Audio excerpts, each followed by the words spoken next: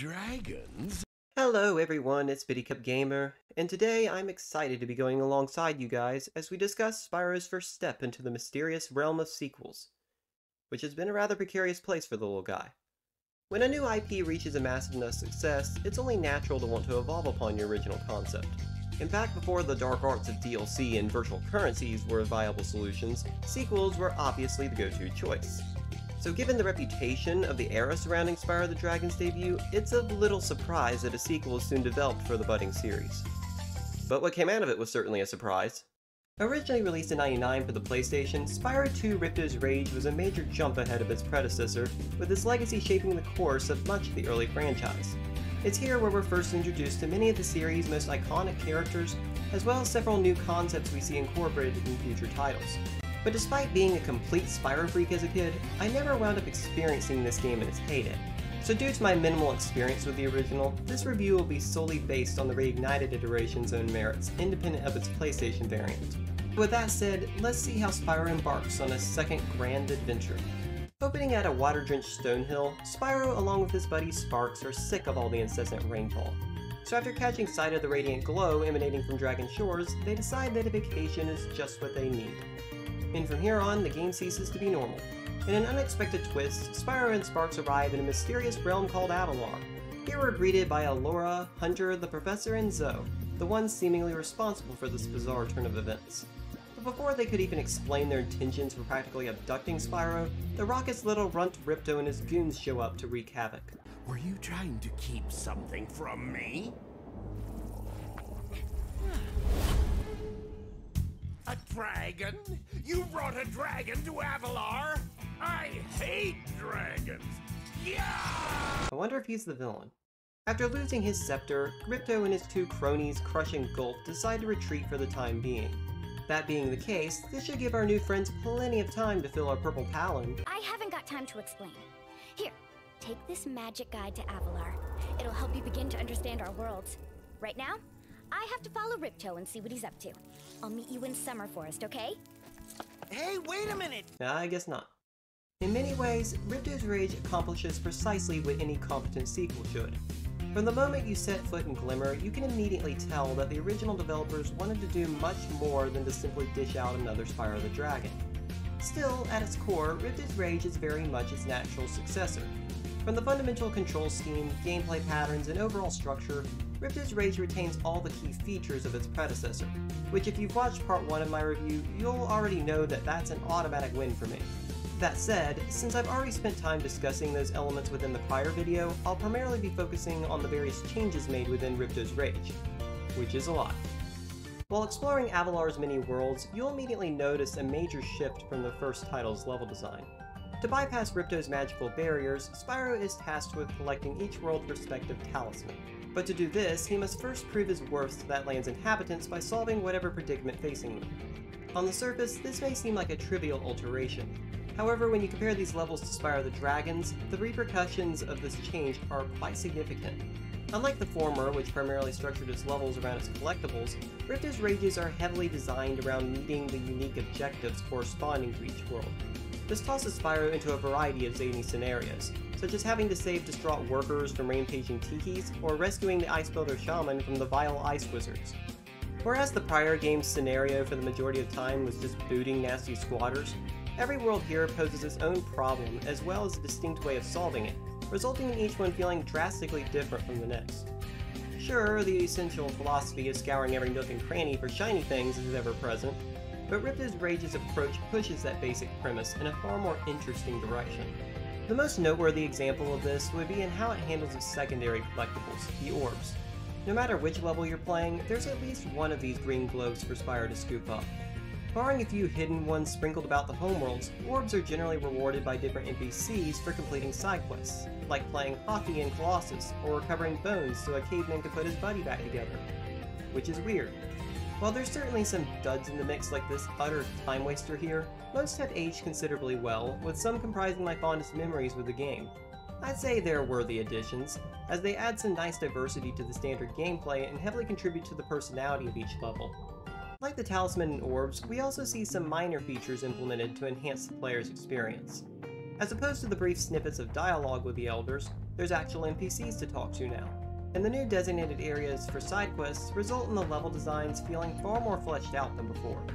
But the most peculiar addition by far are the power-up gates.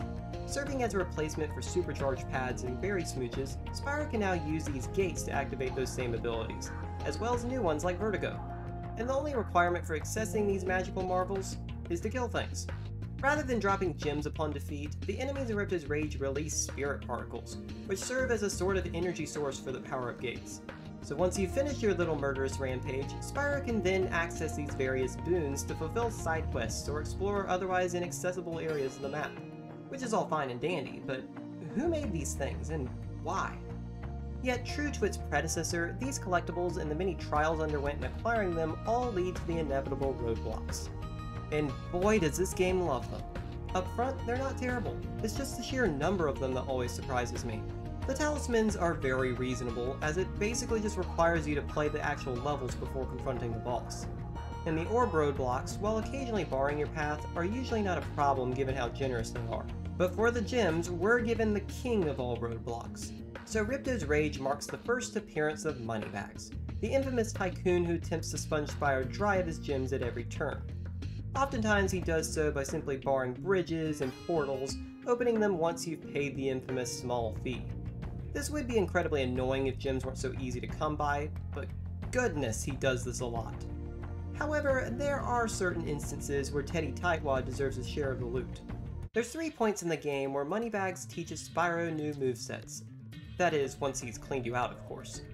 The first is swimming, and I absolutely love this one. Underwater controls can be a bit finicky in video games, but these feel just as nice as Spyro's default controls. I always look forward any time one of the levels implements an underwater segment, which is the exact opposite for me most of the time. Later on, we also learn how to climb, which is a rather enjoyable, albeit strange gimmick. With the exception of where you learn it in Autumn Plains and in Magma Cone, climbing is unfortunately never really utilized all that well, oftentimes serving as a means to reach taller platforms, which whirlwinds already do, or better yet, prevent you from accessing certain orbs in the early game. I have to say this is one of Ripto's Rage's more notable downsides. Spacing out your new abilities like this does help keep the experience from growing stale, but it often tends to allow earlier abilities to outshine others. Then there's also that incentive for making the player backtrack, because there's nothing more enjoyable than returning to a spot only to discover that the quest at the top had absolutely nothing to do with the ability you just learned. Why couldn't have this just been accessible the first time I was here? Now, this only occurs a few times, and this is only a minor inconvenience. But when half my memories of a simple fun move like Head Bash are from having to return to some of the more tedious worlds to perform an underwhelming side quest, I'd be lying if I said I wasn't somewhat disappointed. So as a sequel, I think Ripto's Rage does many things right. There are certainly some bizarre additions here and there that either can feel a bit shoehorned in or could have been integrated better, but these more or less still complement the gameplay. It's apparent the original developers didn't want their sequel to solely provide a comparable experience to Spyro the Dragon, but one that expanded upon nearly every concept that made its predecessor shine. And they achieved that. However, I don't believe any of the enhancements I've mentioned thus far are its greatest achievement. For me, that handedly goes to its world building. Now, I won't pretend that the story of Ripto's Rage is a masterpiece, because it's not. Unless preventing an angry little munchkin from taking over the world due to a bunch of uncanny coincidences that happen to coincide is your sort of thing. I still like it. There's just so much personality to this game. Perhaps too much. Yet compared to what Spyro came from, this was definitely a step in the right direction. The dragons in Spyro the Dragon, while personable and provided far more depth in the remake, were essentially just sentient player guides as opposed to full-fledged characters. But in Ripto's Rage we get both. And while I find Nasty Nork's potential motivations to be the more interesting, especially with the third game in mind, it's pretty obvious why Ripto became the more recurring villain. He's just such a fun antagonist, and the interactions between Spyro and him flow incredibly well. Bring it on, Shorty! Go! Come here now! This character focus also makes for some interesting boss fights. Unlike Spyro the Dragon's bosses, Crush and Gulp are provided actual roles within the story. And while very much your typical dim-witted sidekicks, we see from the very beginning that, like Ripto, they're a force to be reckoned with. And their battles actually relay that message. Contrary to bosses from the past title, these actually fulfill what you'd expect from a boss. Each one provides a relatively decent challenge, as well as multiple phases and movesets to keep the player on his toes. From modern standards, I wouldn't say these are by any means exceptional, but they're miles ahead of Spyro the Dragon. Even with the total number of bosses being dropped by half, I didn't find it to be an issue, given how much the original developers had improved upon them in between games. I'd say the only downside to this revamped design was in how it replaced the boss's signature level with the arena structure, as the former provided a nice build-up to the actual encounter. Obviously there's nothing wrong with the arenas, I just think they're a tad bland in comparison. However, this is the only area of the game that's remotely bland. The various worlds Spyro explores all have distinct visuals, music, enemies, and scenarios, providing a diverse experience no matter where you go. Whereas Spyro the Dragon also had a very similar approach to its level design, those worlds oftentimes maintain certain consistent themes reflective of their homeworld. But with Ripto's Rage, each one is completely unique. The speedways are a perfect example of how prioritizing variety can help even the most basic of areas stick out.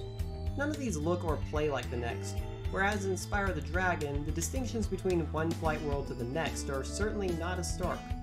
But the sole aspect that always impresses me whenever I return to Ripto's Rage are those intro and outro clips. Nearly every level has these brief cutscenes that introduces the player to whatever predicament the inhabitants are currently up against, as well as ones that serve as a sort of epilogue for when you accomplish the primary objective. These serve as nothing more than to help immerse you in the realm of Avalar, which is something I'd really love to see return in a future Spyro game. This is also what showcases most of this game's great humor, as well as the type that makes me question the devs' mental states. I mean, I enjoy dark humor, but wow, there's an awful lot of it. So the word I used when summarizing Spyro the Dragon was simple, and I think that applied well to virtually every one of its characteristics. That's not the case with Ripto's Rage. Save the soundtrack and integral gameplay, you can tell that the Insomniac developers wanted their sequel to stand out from the first title. This resulted in larger worlds, an expanded moveset, new power-ups, side quests, longer character interactions, etc., all being pressed into the original's mold, and to varying success. That said, the weaker traits within Ripto's Rage are oftentimes a result of a misplaced opportunity than anything else. I believe Ripto's Rage is the pinnacle of the franchise. It maintained everything I loved about Spyro the Dragon and added countless new worthwhile features.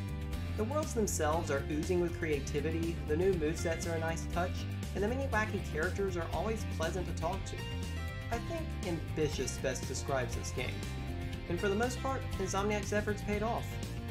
And that concludes part 2 of the Reignited Trilogy review. It's interesting how different it felt writing for this video compared to the last one. I suppose nostalgia really is a powerful thing.